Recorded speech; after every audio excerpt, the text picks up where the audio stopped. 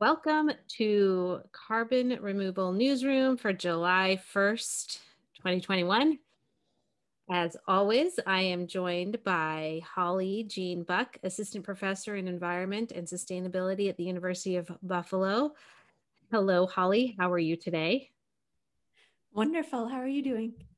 Well, survived the epic heat, so happy to report that Seattle is still standing after that, though some concrete buckled here and things like that, and plant and leaves literally burned. It's been an interesting week, but we're back to normal and that's good. And I'm also joined by Chris Barnard, Policy Director at the American Conservation Coalition. Hey, Chris, how are you? I'm doing great, nice and cool. Oh, it's never a good sign if DC is cooler than Seattle in June. And Radhika Moolgavkar, that's me, Head of Supply and Methodology at Nori. So today we will be discussing, as promised, the Growing Climate Solutions Act. And I'm curious about its future in the House because there are some rumblings that it's not as popular over there. Also, we'll talk a little bit about the carbon soil marketplace and other carbon removal technologies. Are they ready for prime time? Are they even viable still? And finally, some carbon tax proposals are moving forward in Europe. So what does that mean for the US and the rest of the world?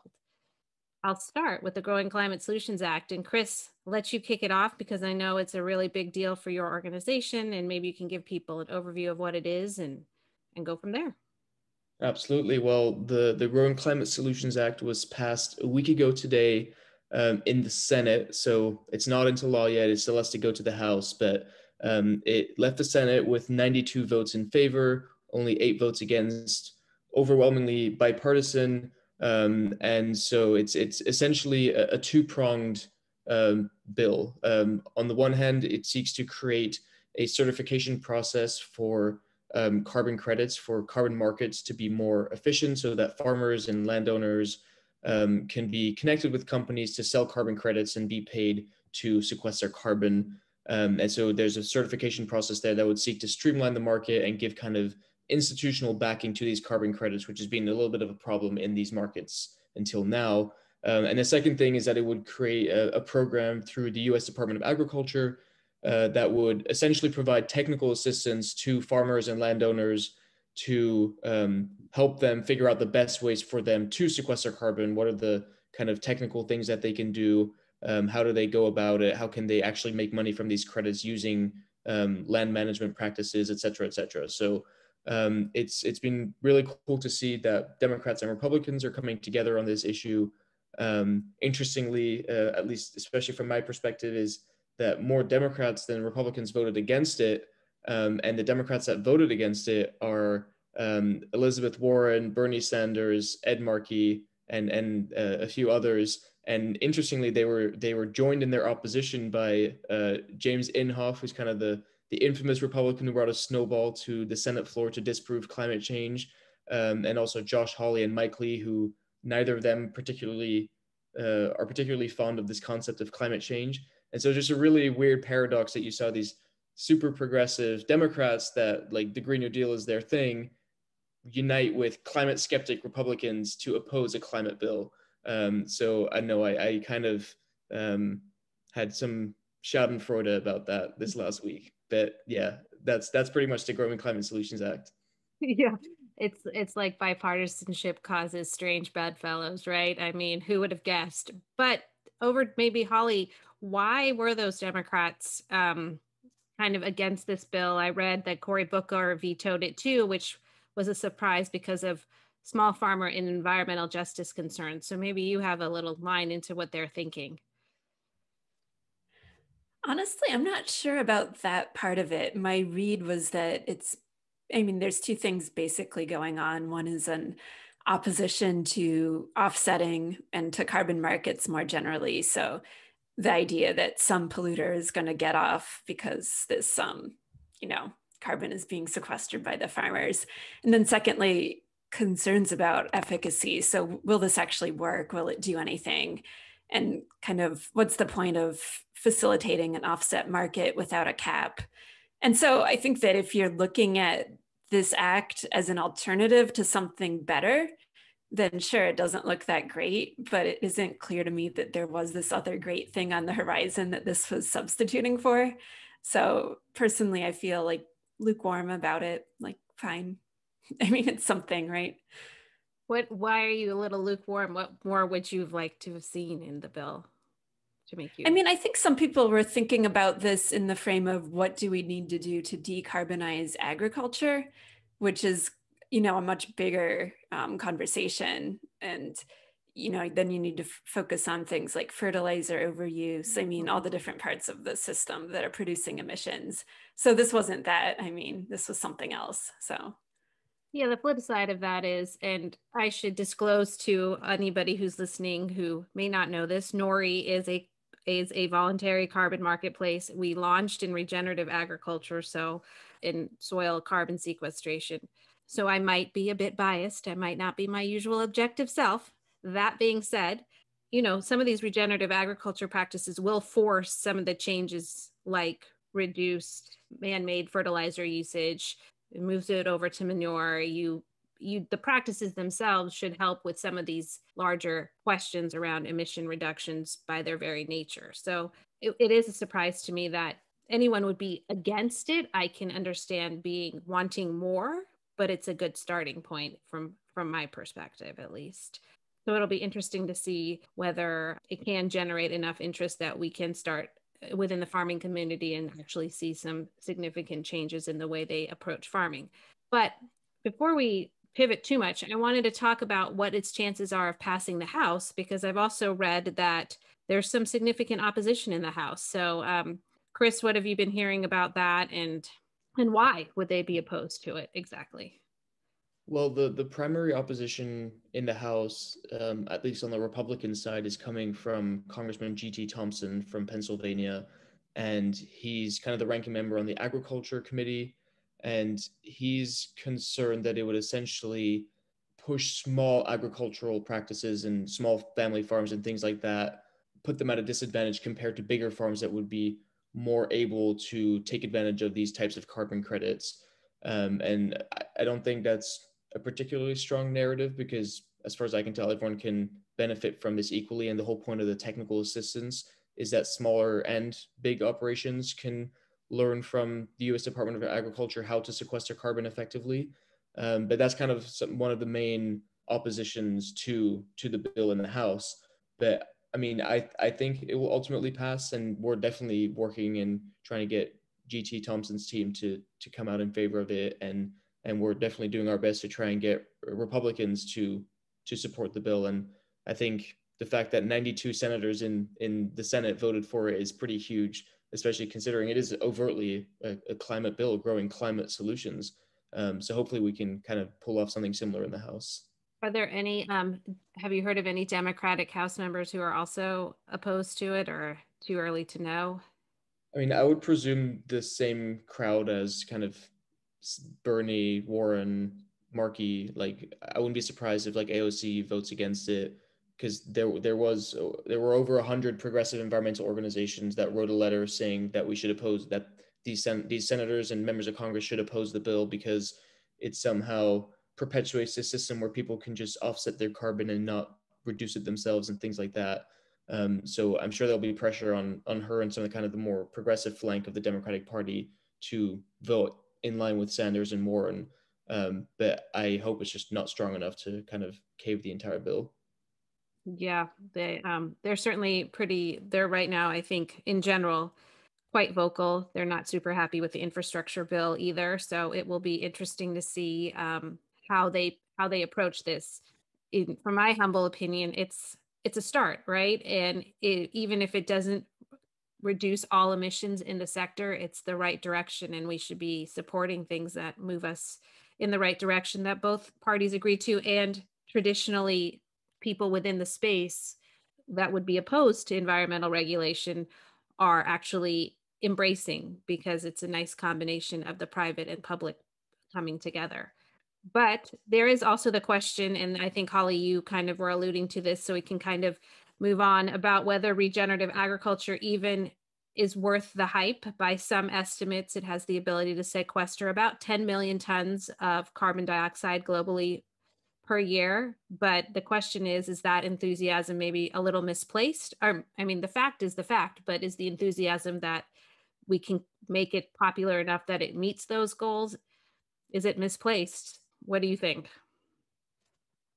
I mean, I don't think it can sequester 10 billion tons globally per year, but I think it could do, a couple billion if there was a very massive, very socially complex undertaking to get farmers to work in concert towards this goal. So I think that would be pretty unprecedented. I'm not sure we have the social infrastructure to do that.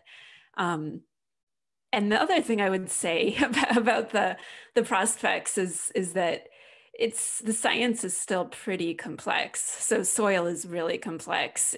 It's influenced by all these microbes, by land management, by climate, by soil type. And so figuring out what's going on in the soil can be an expensive prospect. And people are hoping that we have other methods to measure it that'll be cheaper, using satellites and modeling. But there's still a lot of work to do there to even know what's going on. Do you think that by finding a place to start, it's the only way actually to push the science? I mean, that's my viewpoint, is you've got to start someplace and move directionally the right way, knowing that it's going to change.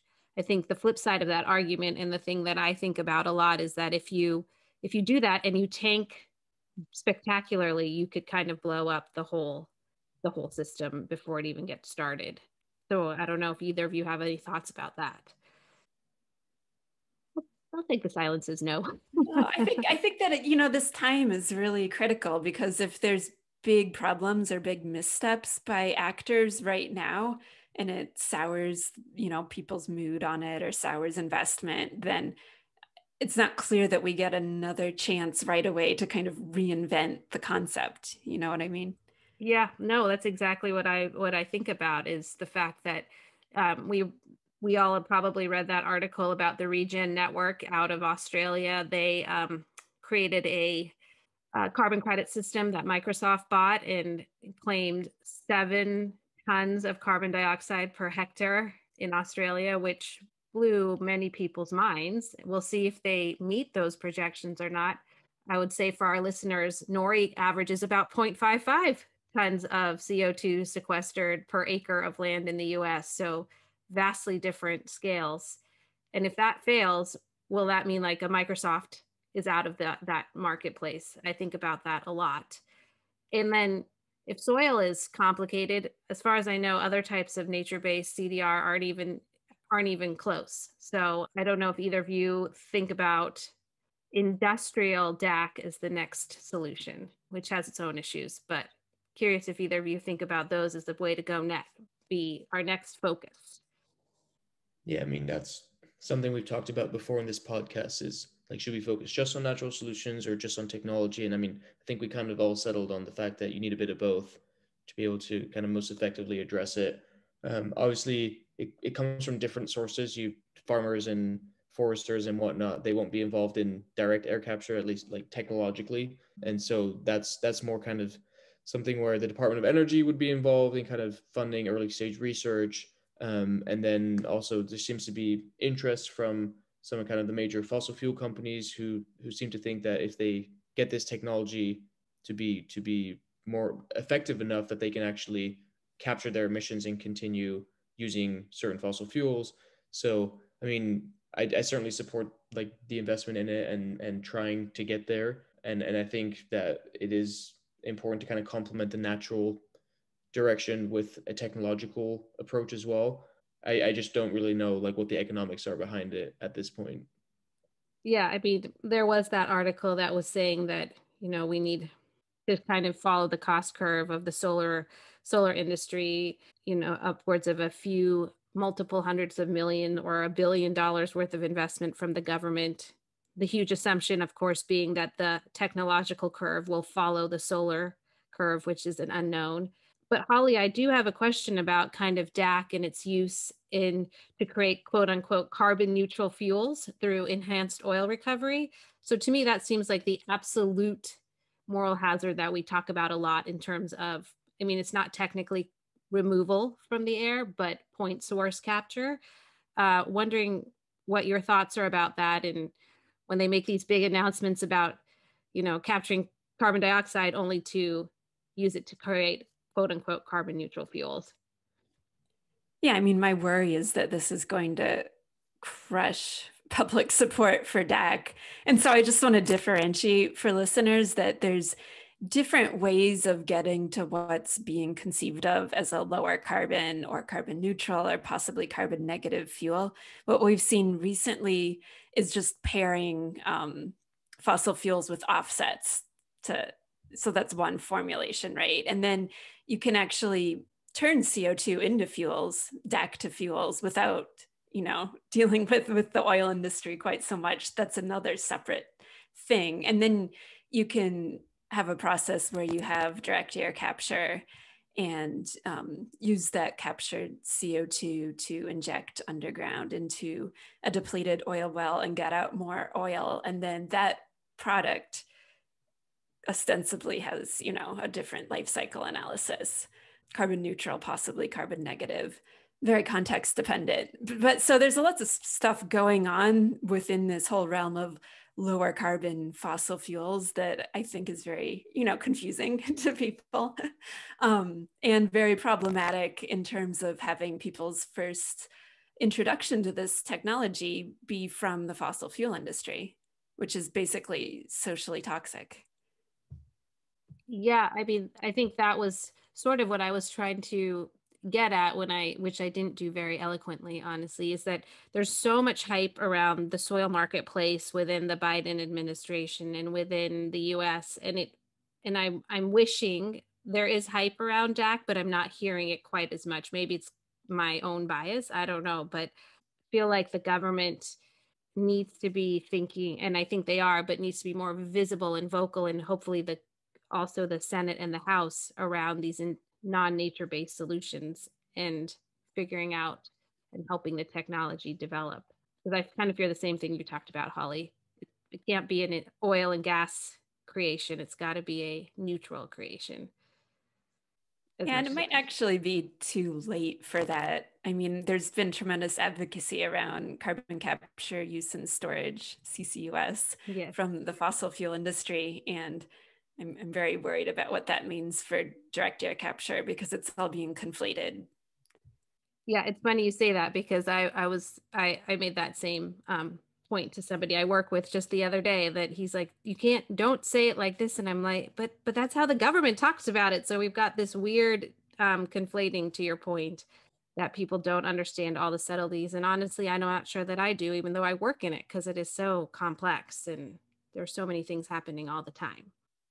Finally, today, I wanted to talk a little bit more about the carbon taxes that are coming up. And so, Chris, hopefully you can explain to our listeners what carbon leakage is, which is kind of what is driving carbon taxes across the world, I guess.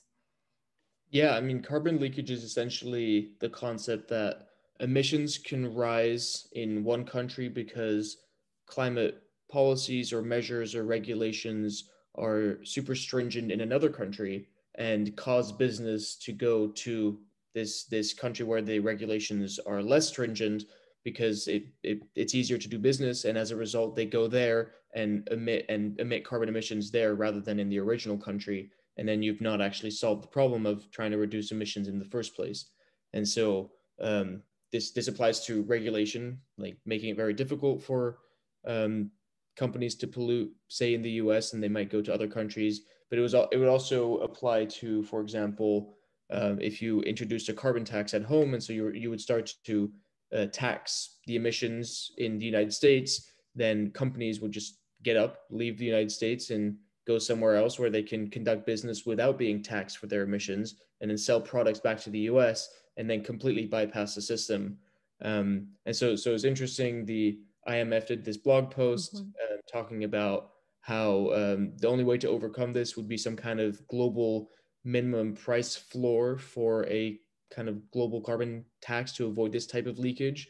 And that would essentially make sure that you can't just produce dirty goods in one country and then export them to a country with higher climate regulations, and then ultimately you don't solve the problem. So that's kind of the concept of carbon leakage.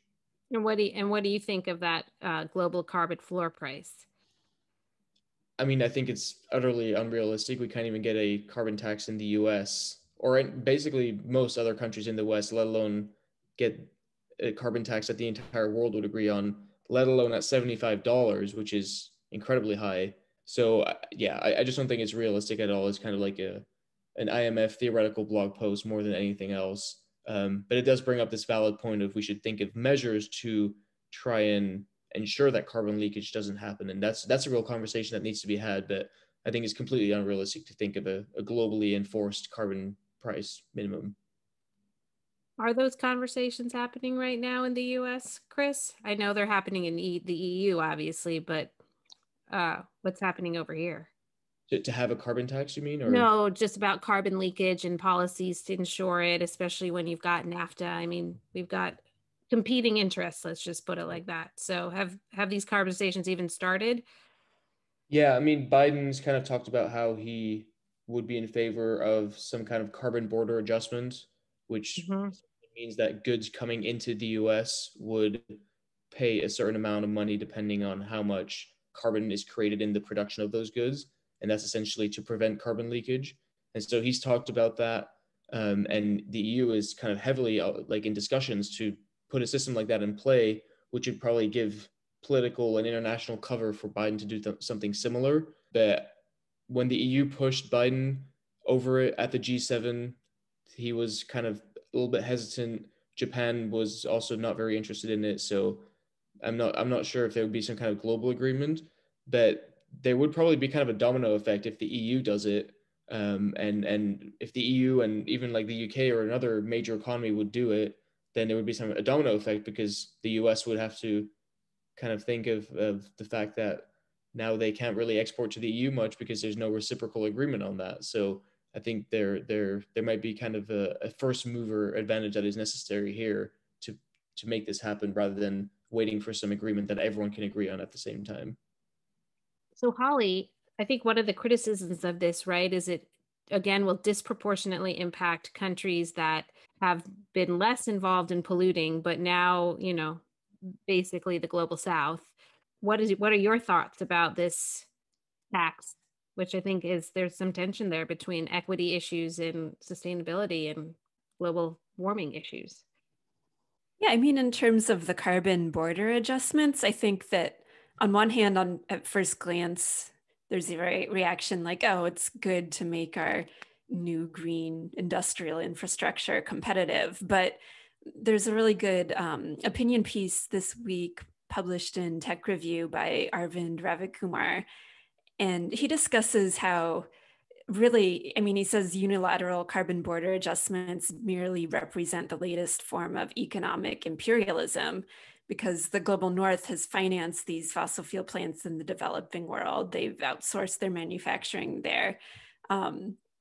And he says, it's hypocritical to promote that kind of development and then punish developing countries for their emissions. So I think that that's a strong argument that we need to be thinking about. But then, then the follow-up question is though, how do you then ensure that the cost of carbon is somehow part of the goods, right? So that it drives transition to new types of technologies that are cleaner. I don't know if there's an answer, but if either of you have a thought about that, I'd love to hear what you're thinking. I mean, some of the proposals that I've heard coming more from the pro-market conservative side is obviously a kind of carbon border adjustment or global carbon minimum price would be kind of a stick approach.